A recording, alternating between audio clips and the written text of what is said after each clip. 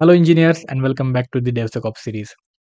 So in our previous videos, we have learnt about SAST and SCA and how to use different tools like SonarQube and dependency check to enable these particular security checks in our projects. So let's say if I want to not use different tools and let's say whatever I have used as a version control system, if it is GitHub. So is there any feature that I can enable which would trigger SAST as well as SCA for me? Okay, instead of I explicitly have to configure any of these different tools, and I don't want to do that. I just want something to do my job easy. So today we will be learning about these advanced security features which are provided by the GitHub, which would enable you to perform SAST, static application security testing, SCA, software composition analysis, as well as secret detection. So one more feature we will learn about, which is if a developer commits a certain password or access token in the repository, then should be coming up in this particular, I mean it should be detected in the repository, and it should be shown that okay, now you have exposed a API token. And then if that particular feature is available, we can then take it back, or we can remove it from over there, or we can then revoke it and change that particular stuff. That is what we will be learning about in our today's video. So let's start with GHAS, GitHub Advanced Security.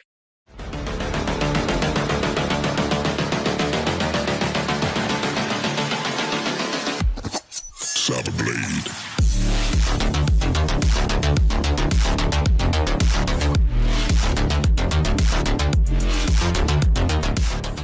So we will quickly go to the tab we have in Chrome and in our project. Let me just move over here. And you can see I have uploaded a sample vulnerable project in the repository. Okay, first we will go in this particular DevSecOps series hands-on project and see what do we have over here in the docs. So let's go to the GitHub Advanced Security tab, and here you can find GitHub Advanced Security configuration guide. Okay, how do you have to enable all these advanced security features for your repositories? So before reading this, I'll show you what application are we having. So we can go in this repository tab, and you can clone this application and push it or fork it in your account. So there is a vulnerable web app that I have uploaded, and you can see this is a Node application, Node.js application. Okay, and specifically do not use this particular code in your production because it has vulnerabilities like this mentioned over here. Okay, so this is how we will learn. So now what do we have to do to enable the configuration? So first of all, you will have certain prerequisites. Now GitHub security features would only come with either enterprise plan if you have private repositories, or public repositories have free access for this particular certain limit that they have.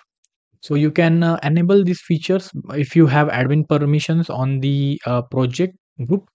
Then what you have to do is enable GitHub Advanced Security for your organization or repository by going into repository settings, Advanced Security, and then enable certain features. So what are the three different features that we are talking about? SAST, SCA, and secret scanning. So in GitHub Advanced Security, we have CodeQL, which is used for SAST. Then we have Dependabot, which is used for SCA. And then there is secret scanning. It is the name itself used to scan the secrets. So you have to remember what is CodeQL. CodeQL is GitHub semantic code analysis engine that automatically discovers vulnerabilities in your code. So that is what you have to remember. So code-based vulnerabilities, you will need to enable CodeQL. So how to do it? Go to the advanced security tab. Okay, so in your project base, you have to, I mean this is your repository, right? You have to go into the settings tab. Okay, I'll just zoom it a bit, and then you have to find advanced security tab over here. Now once you go on this particular tab, you have to find what? You have to find code scanning section. So where is it? Here we can find the code scanning section. Now how to enable, you see CodeQL analysis is there and other tools, third party scanning tools you can also add. So if you want to explore more, what tools you can add apart from CodeQL is CodeQL security scan, Sonar Clouds, Sneak Security 45, Sonar Cube, API 6 scan, or these different things. Okay, Black Duck. So a lot of different tools you can see, and you can try out few of them. If you don't know the name of these things, Veracode is also one very good source for us. SAST, okay, Sift Anchor, Sift SBOM scanner. So a lot of different tools. So you can keep this in the backdrop if you want to learn more security tools for certain purpose. Okay, but for now, what we have to do is we have to set up configuration for CodeQL. So I'll go with the default configuration that I have. I don't want to, explicitly add any configurations as such right now. So I'll, start this default configuration, and it shows that it has identified JavaScript or TypeScript application. Default queries would be running against our application, and then enable CodeQL. Now this will start to identify vulnerabilities in your code. Okay, identify vulnerabilities and error with CodeQL. So it is setting up right now. Next, we will check what is next. Dependabot configuration. So as I mentioned, Dependabot helps you keep dependencies. Okay, one is for your code, another one is for your dependencies.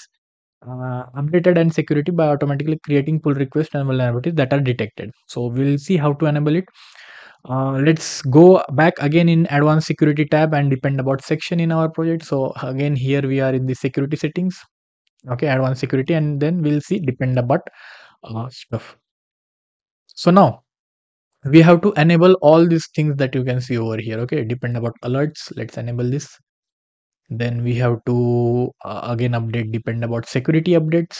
So you can see what are the different features. Okay, we can get over here. Okay, receive alerts for vulnerabilities that affect your dependencies. Okay, which are then created, I mean detected, sorry.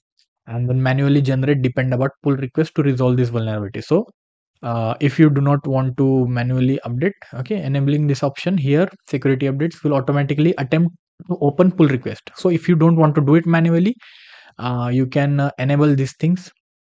Okay, if you want to do it manually, then you can disable this one. So okay, that's why it is important to run. Then group security updates, you will see Dependabot alerts would be given, and it would pull all this request in single merge. That is what we say. Okay, then there are version updates. Say, let's say allow Dependabot to open pull request automatically to keep your dependencies up to date when new versions are available. So it will check against if whatever is included in these packages. Okay, if there is any new version available in the open source market, then it will try to uh, you know create a new pull request out of it. So that's what it is showing us. So, and then Dependabot action runners, then run Dependabot security version updates on action runners that it says. So I'll just enable two different things, Dependabot alerts and security updates. So let's see if there is anything. So previously, if you have noticed, there were three things detected. Right now we can see 29 stuff are highlighted. Okay, so it says last scan was 1 minute ago. And now two more things that I said, which is secret scanning configuration. So how to enable these things? Again, go to that particular tab and enable this secret scanning and push protection. So here we can see secret protection is by default enabled. The stuff in the security tab you used to see that three were already detected because it is by default enabled in your repositories. And push protection will do one thing, block commits that contains this particular kind of supported secret that it detects. So now let's see what are the different findings we can see in the security tab. Let's go. Oh my god, there are a lot of things that it detects. Okay, you can see Dependabot detected 26 vulnerabilities, code scanning, CodeQL detected 11 vulnerabilities, and secret scanning detected 3 things. that it found vulnerable in our application. So let's first go with the code scanning. You can see over here, it is showing that certain critical vulnerabilities were found. There were missing rate limits for this particular thing using password. Okay, these are high kind of vulnerabilities. Okay, so 11 vulnerabilities were detected, and we can see where is uncontrolled command line. It shows ping is used. Okay, and then okay, you will see if there are any recommended fixes for this particular thing. So here you can see code that passes untrusted and input. You can read this. If possible, use APIs that don't run shell commands and all these things. You can see this we can implement instead of that particular code base that you can see over here.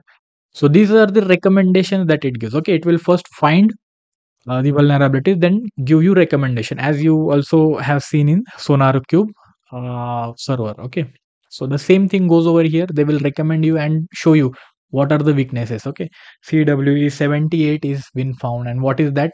Improper neutralization of special elements used in OS command. So that is why different weaknesses are being found out. Okay, in your applications. So that's one thing. And again, if we go back, and now we have seen about code. Okay, so one is you can then fix this particular thing. Okay, or mark them any way you want. Let's see what Dependabot found out. Oh my god, there are a lot of critical and high vulnerabilities that are detected by Dependabot. So these are your dependencies that it have found out. Okay, Mongoose search injection vulnerability it has found out. Okay, so it says bump mongoose to 5.7.5 to 6.3 13.6. So merging this pull request. Okay, as I told you, first it is detect the vulnerabilities, vulnerable components, and then second is to create the pull request to update them. So it shows over here that you can review this security update, and there are certain pull requests that it shows. Okay, to update this bump mongoose 5.7.5 to 6.13.6, and then jQuery express handlebar lodash. What's this name? Okay, so you can either approve this particular pull request. Okay, or you can reject. Okay, let's got it. Dependabot is doing this certain thing, and you can merge this particular pull request, and then no conflict with base branch. That is what it says. All checks have passed. Neutralize. You can add a comment. Okay, or you can close this particular pull request if you don't want to do it right away. So that is one thing. You can see what are the commits, what is it is checking. Okay, and what are the different files that is changed. Okay, Lodash is, sorry, that's really bad name. So you can review these changes and add your comments, or either close this particular request. So that is what we can do. So that is Dependabot features. Okay, to detect them and then to fix them in place. So that is one thing. And then secret scanning is the another one that we can see is finding out certain leak secrets from your application. So it says MailChimp API key is found. So publicly leaked secret is what it has detected, and rotate the secret if it's in use to prevent breaking workflows, or we have added a lot of different things. So if it was supported, what we say, format of secret, then it would have detected. Otherwise we have a lot of things. Okay, auth credential for Google auth client secret is also there, but it is not showing. I'm not sure where it is showing. Okay, Google auth is not being there. Okay, otherwise it could detect a lot of different uh, secrets as well. So here it says rotate the secret or revoke this MongoDB URI and credentials through MongoDB to prevent unauthorized access and all this thing. Check security logs for potential breaches and close the alert as revoked. Okay, so close as revoked or used in test. You can see if you want to flag that this is only for test purpose, then you can do this thing, or then you can see false positive is also there and I won't fix. So if I said okay, used in test, no harm. sorry, no HARM using this token. Okay, then I can close this particular alert, and then it will go back out of here. Okay, it now shows only two secret that are detected. Now you can see that I have added some of the secrets to this particular project group, and now I tried to add one particular commit to that particular thing with these files. Okay, deploy terraform and all these things. And now see the secret push protection feature that we enabled. Now you see here it is not allowing us, showing that there is a violation, and GitHub push protection is enabled. Push cannot contain a secret, right? So this is how our push is been blocked. And you see here what it is showing is Slack API token is being shown at this particular path. Okay, line number 17. And failed to push some reference to this particular application. So that is why you know you have to enable these particular features, so that you can uh, help the development team in securing the application overall. So that's how you can use this particular GitHub advanced security for different kind of features, as I mentioned. And now here you can also read these vulnerabilities. Okay, what are the outdated components and weak insecurities and hard-coded APIs were passed along with this. Okay, and this is how you enable all these three features for a particular application. So I guess that's it for our today's video. And now we have covered three different topics that you can use in your experience as well. So let's see what we have covered till now. So in our playlist, if you go over here in the DevSecOps playlist, we have covered almost DevSecOps series, 13 topics we have covered. SAST with SonarCube. The previous one was uh, SCA with dependency check, that I will upload with this particular video, which we are doing right now for the CodeQL and Dependabot as well. So GHAS as well as dependency check will come together. And yeah, we are pretty much covering a lot of different topics right now, and we are moving into major implementation phase. So I would like you guys to try out these things. You can of course fork this particular project and use it for your testing purpose, or also if you have any application created for your own self, then you can try out these things. So that's all, I guess, for today's video. And I would love to hear back from you. And if you use this particular features, let me know how do you used it to secure your application and found out certain kind of vulnerabilities or so. So yeah, see you guys in some another video. In next video, I guess we will be discussing about either Dast or any other tool. So until then, keep learning, and I'll sign off now. Bye, guys.